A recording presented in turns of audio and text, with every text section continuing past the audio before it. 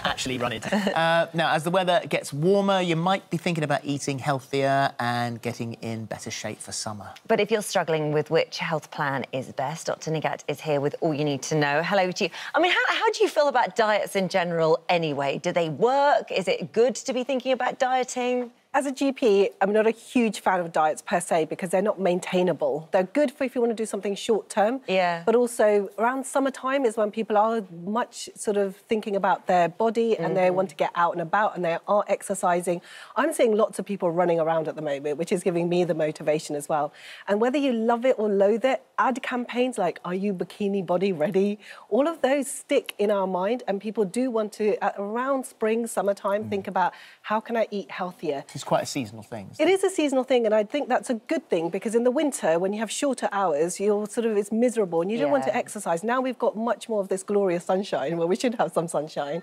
And so you want to use that time as much as effectively possible. But if you look at weight loss per se, I say that it's a three holy grail. One is going to be nutrition, the next is movement, however you can get it, and third is your psychological, your mental health and your relationship with food and your body.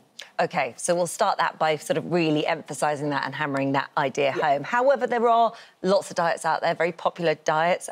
Fasting, intermittent fasting, this is the 16-8 diet. So just explain what that is. Yeah, that's becoming really popular. So you eat for 8 hours a day and then you have 16 hours where you abstain from food.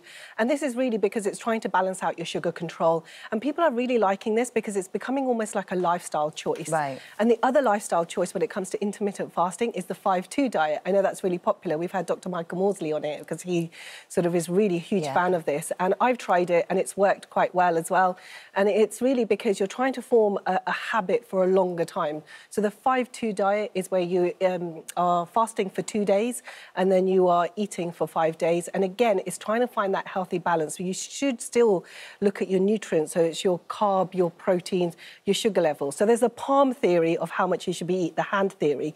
So technically, if you're looking at a plate of food, then you should have like a palmful of protein, a fistful of vegetables. So for men, it's 2 fistful, a thumbful of like fat, and a pinky of your dessert. That is how much of dessert you're allowed. How many with people every stick to meal? Yeah, if you wanted to. Or normally we say if you're going to have dessert, then a fingertip is a teaspoon. So that's how much sugar, if you wanted to really have some sugar. But how many people stick to that? But that is the theory of the hand, if you really wanted to sort of be sensible as well. And you can feel, if you're on those diets, the fasting time, you can feel quite lethargic, can't you? Yeah, you can do, and it's because it's trying to sort of balance out your sugar levels and also fatigue and the motivation to stick to these diets as well. All right, well, let's move on to another one. Keto diet and Atkins diet. Now, some people really do like the keto diet. So the keto diet and the Atkins diet, essentially you're reducing your carbs and you're increasing your fat and protein. And it's really because you're pushing your body into ketosis. And yes, you see the weight loss quite quickly. And also, if you like meat and you like protein and fat, this is brilliant for you. There are side effects to it. So I would say, generally, the rule of thumb is that I've known patients who've got gallstones from the keto diet and also patients who've had acute renal failure, because remember, you're pushing your body into ketosis, so your kidneys are going to be effective.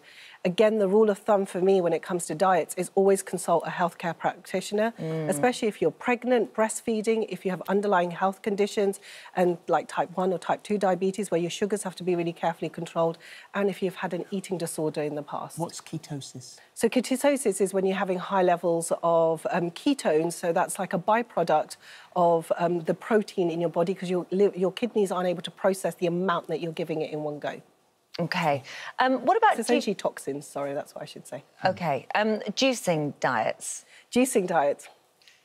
Where do I start with juicing diets? I know some people love juicing diets, and it's if you're really struggling, say with bloating, because sometimes if you're having a quick on the go and you can't get your fruit and veg into you, then a juicing diet is really good.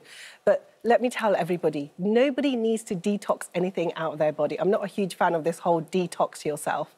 And essentially, it's really trying to get the balance of fluids. And I know for some people originally, if they eat are struggling to eat because their time and their schedules are so busy, then the juicing diet just gives you those nutrients such as vitamin D, calcium. But remember, if you're juicing something, so say like an orange, that's high concentration of sugar that's in there. So you get the sugar hit and it can give you the go, but then you're going to have that crash later on as your insulin releases from your body to bring those sugars down. I see. And if you're juicing, say, like an orange, then you've lost those lovely sort of fibre in the orange and the nutrients, the other nutrients within the orange. So eating something whole, wholesome food. What about if you smoothie it? Yeah, smoothies also fall into that category. I know people like smoothies. I've tried brand promotion, but I shouldn't. But there is a shake diet that I've tried in the past, and it's great for a short term, like a wedding, or you've got a certain event that you want to go to and you need to fit into that dress. I can completely understand that, but they're not something that you can maintain long run at all. And yeah, it's as long as you're eating wholesome, good, organic food, and you're getting your nutrients in, that's really, really important. So in our last sort of 30 seconds, the NHS tips on managing your weight. Yeah. And that is eat regular meals, eat plenty of fruit and veg, get more active, eat high-fibre foods and cut down on alcohol. Yeah, and there's a great app called Better Health as well, Couch to Kilo 5K as well. And there's so much on the NHS website on how you can lose weight. To help you do it. Yeah. You're not on your own. Thank you. Thank you very much. you. Lovely to see you.